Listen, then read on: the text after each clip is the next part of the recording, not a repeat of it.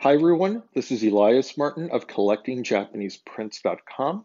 Welcome to Woodblock Wednesday, where every Wednesday we get together and discuss Japanese prints, paintings, history, and culture.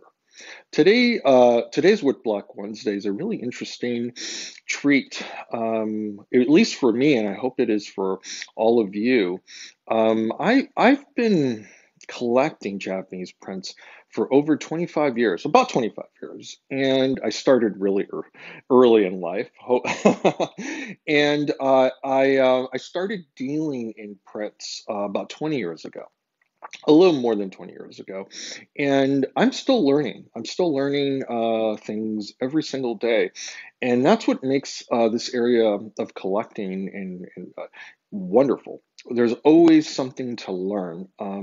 And I actually learned something fairly recently, in the last week or so, about a very important Obata print that I've always been a fan of. And I discovered a lot of information from a fellow collector. And so he didn't mention that I could reveal his name. I don't think he knew that I was going to do a Woodblock Wednesday on it. And so in the future, I might reveal his name if he's interested in me making him public. But I do owe a lot of this information to that particular collector, who's a very astute collector of Obata's work. And so without further ado, let's go to the table and have a look at what we have today. So I'm going to pan over to the work we're going to discuss. And just so that we could get sort of oriented, many of you who are joining us may not even know who Obata is. So let me give you a little bit of information. His name is Chiura Obata, and his dates are from 1885 through 1975. He passed away the year I was born. Wow. I just actually looked at this paper and realized that. So he's a Japanese American painter and woodblock printmaker. He was born in Japan, but he immigrated into the US in 1903. And so he actually saw a fair amount of all of the issues happening in the United States during World War II. Obata was actually put into an internment camp along with a lot of other Japanese and Japanese American citizens. It's one of those really dark parts of American history. And for those of you who are not aware, I would recommend looking into that part of our history. But Obata, being an artist, produced a wonderful work of art, a body of work actually in the internment camps. So those things exist. There's watercolors and sketches. So I would encourage all of you to have a look at that body of work. But for today's conversation, I want to talk about an American design produced by a Japanese American artist. And this print is considered Obata's masterpiece of his woodblock print making. It belongs to a series of prints that depict the Yosemite Valley, and the prints are just fantastic. They were based on watercolors that were produced on site, and Obata was really influenced by Hiroshi Yoshida, another woodblock print artist who was Japanese, who traveled extensively throughout Europe, Asia, Southeast Asia, and North America. And he produced a print titled El Capitan, which depicts a mountain face in the same region, basically in California. And that design is quite famous. It is one of those mountains that people want to scale. And there's actually, I think, a movie that came out recently about a person trying to do that with no equipment. I haven't seen it, but it is a very famous mountain.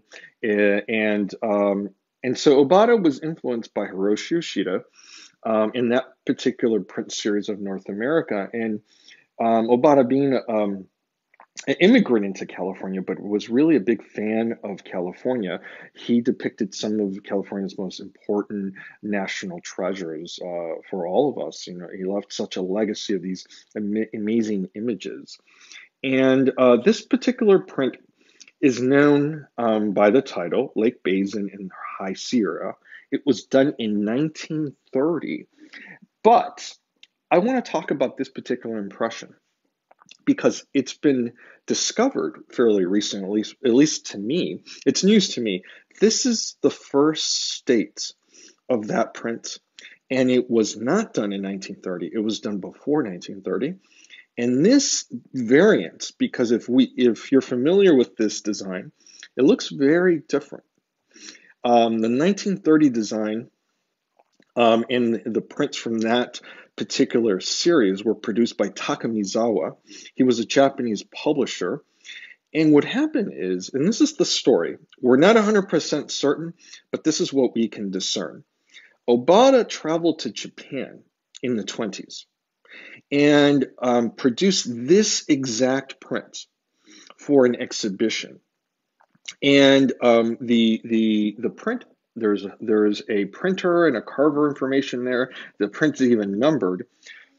And the point is, this print was produced for the Japanese, and it was of course produced based on a watercolor of his visit to this area. But he produced it on his own, independently. The blocks were carved for this particular design. And apparently, it wasn't until after the exhibition that Takamizawa approached Obata to collaborate on the series. So the other woodblock prints were produced for that particular series, but this impression of this design was actually conceived before 1930, before the Takamizawa published edition, which is fascinating. Now, I want to show you, I have these two books here. I always like to show books based on the topics that we're discussing. These two books are great. They're on Obata. This one is primarily focused on his original works, his watercolors and sumi paintings. And this one is a good overview of the series that we're discussing. And see, I've bookmarked it here. Let me see if I can do it with one hand. This is the print, the version that most people, hear me, see if I can angle it. Okay. This is the version that most people are familiar with.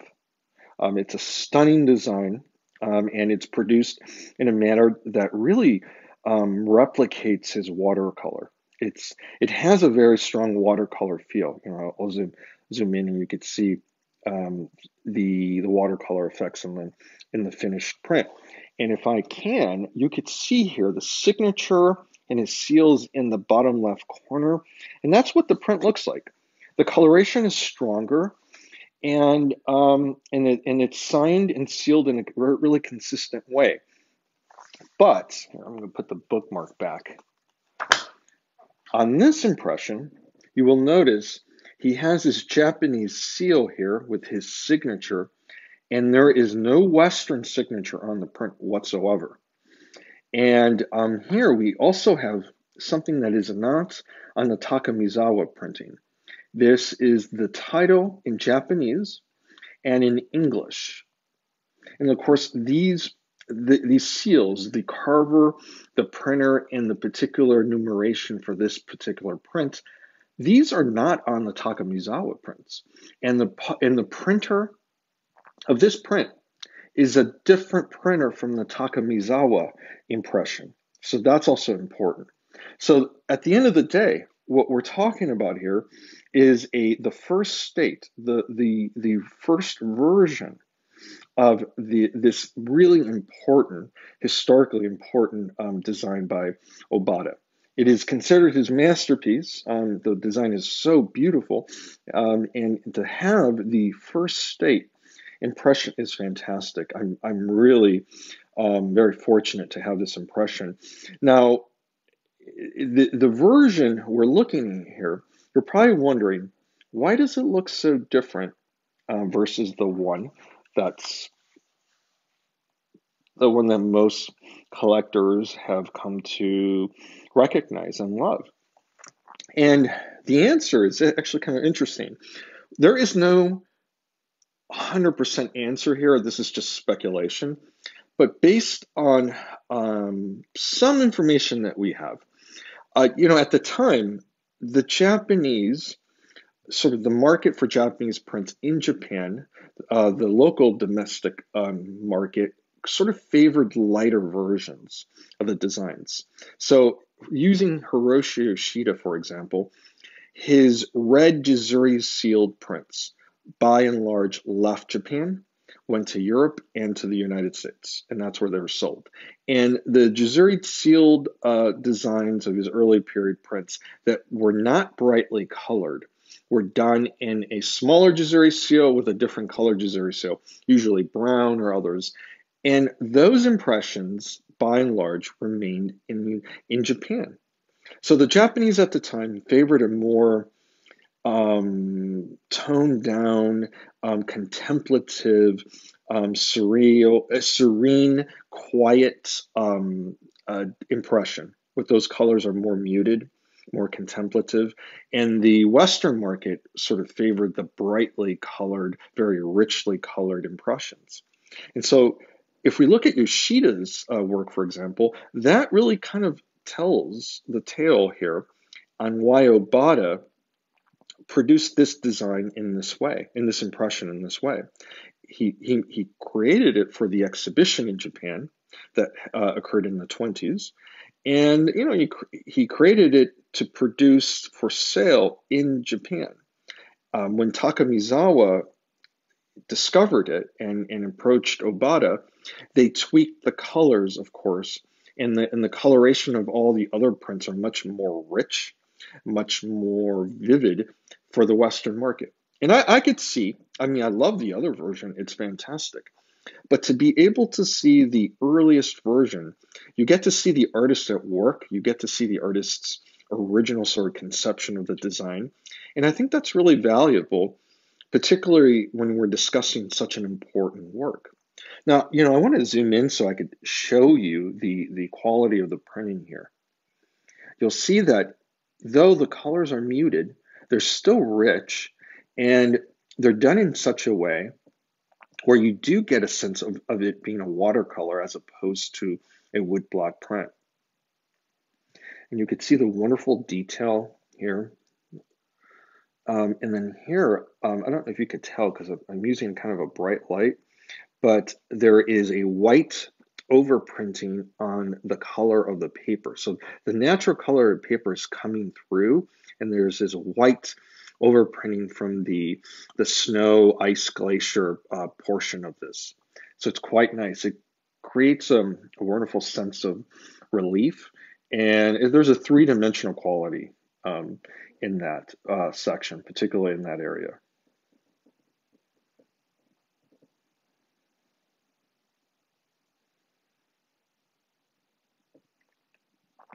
Now, these impressions that were done before 1930, before the Takamizawa impressions, are very rare, extraordinarily rare. I've actually, up until recently, I wasn't aware that this impression existed until I came across this printing, and then I was able to locate a couple others. But really, I can count on one hand the impressions that I know exist of this version. So it's quite rare. And also, they're in Japan. They were sold in Japan. And when they come up for sale, they're coming up for sale in Japan. They're not ones you would see in the United States. Those are the second state or the Takamizawa version of them. So now I'm going to go back and I'll see if I could pull out the book so that you could see. Sorry, I'm trying to do this with one hand. Excuse my close up there. So I'm trying to avoid the glare. So there is sort of the final version, the one that we've associated with this design. And again, here is this earlier version.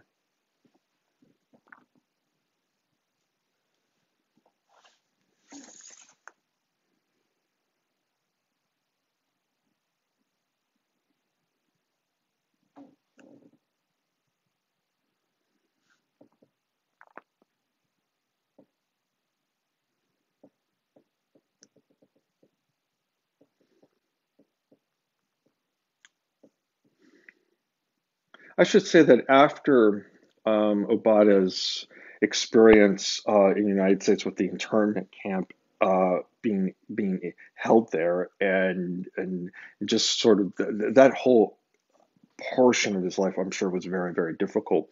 But he produced a good amount of work while he was held captive, and so there's watercolors and sketches. Of course, art supplies were not something that were readily available, but he had things. He had things that he brought with him, and so those things exist. And there's some wonderful artwork that was produced in really dark times.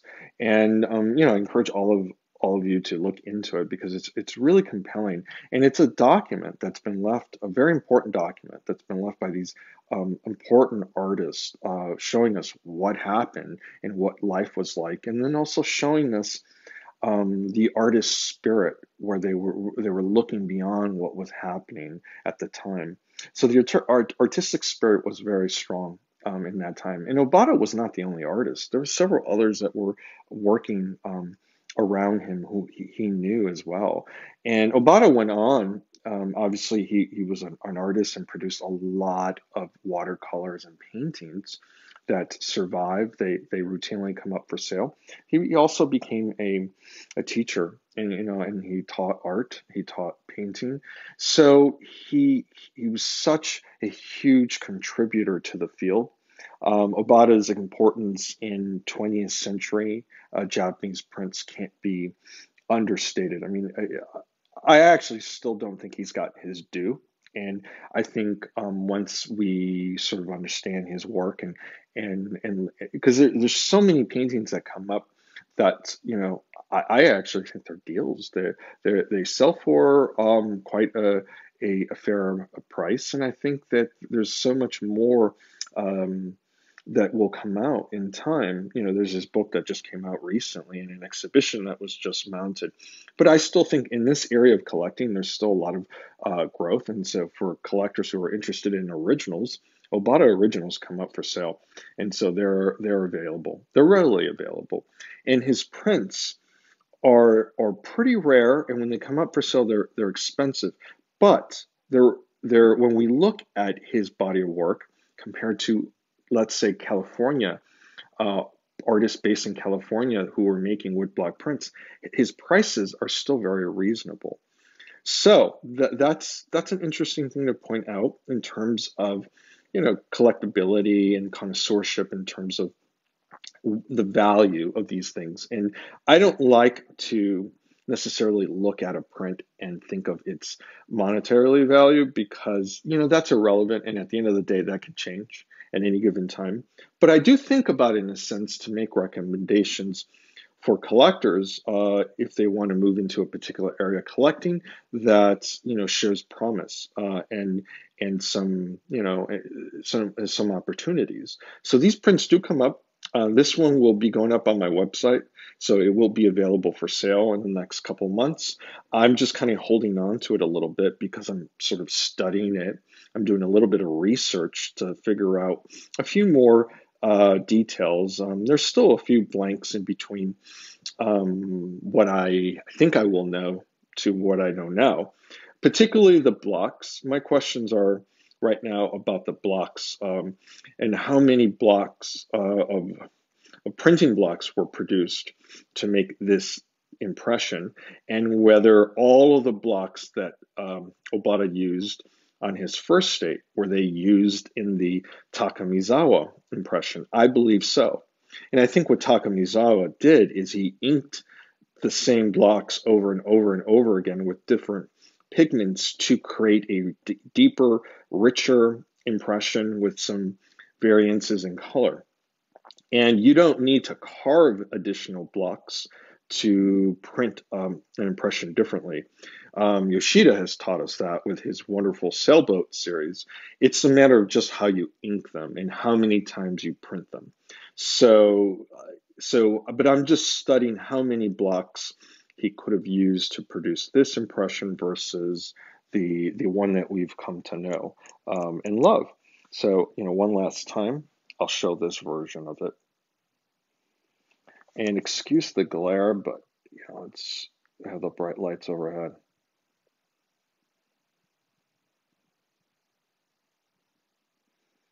It's wonderful to have Japanese woodblock print artists producing designs of North America, particularly areas that are so beautiful, areas that we treasure in and out of California. That area is just so gorgeous, and so to have these designs available is a treasure. So it's one of those things that we're very fortunate that these Japanese artists visited areas in North America, particularly in the United States, to leave us these fantastic prints. So I'm going to zoom in one last time so you could see.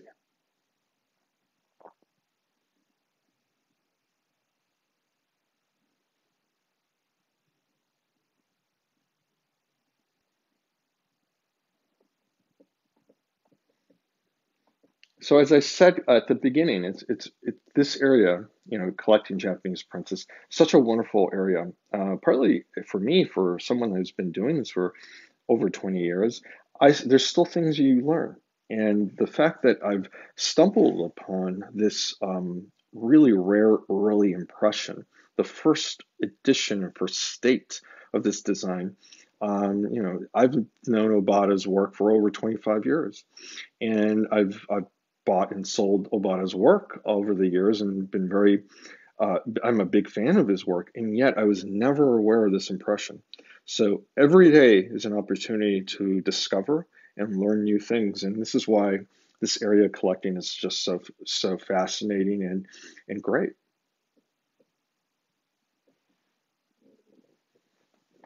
Well, I want to thank all of you for joining me on our latest Woodblock Wednesday. I was very happy and very fortunate to share this wonderful impression by Obata with all of you. And if you have any questions or you have any information to add, I would love to hear it. Feel free to post a comment below in the video, or you could private message me if you have any questions about the print or any additions or anything you would want to share. I'm always happy to field questions, and my ears are always open. As I said, a fellow collector shared a lot of this information that I shared with all of you today, and so I have him to thank for this. And so this is why I do these videos. It's when you have information, particularly stuff that is not yet known widely. I mean, it's. I feel like it's my responsibility to share the information with all of you. So, it's an honor and a pleasure to do that, and I'm happy you joined me on our latest installment of Woodblock Wednesday. If you haven't had a chance, feel free to check out my website, collectingjapaneseprints.com. I just uploaded a nice group of Japanese prints for sale. They went up a couple weeks ago, so if you haven't had a chance to look, please have a look. And of course, I'm working on my next exhibition, which will be really great. I had planned on doing that for this exhibition, but I was kind of in a rush to get these up for a particular consigner. It was his request that they go up immediately, and so they went up. But the really great exhibition of prints I wanted to put together will be going up towards June, and there'll be a little bit of everything. Some fantastic ukiyo-e, great shinhanga, sosakuhanga. So that's something to look forward to. And if you're looking for a particular print, of course, private message me, and I'll be happy to assist. So thanks again for joining me. I look forward to seeing all of you again at the next installment of Woodblock Wednesday. Until then, bye bye.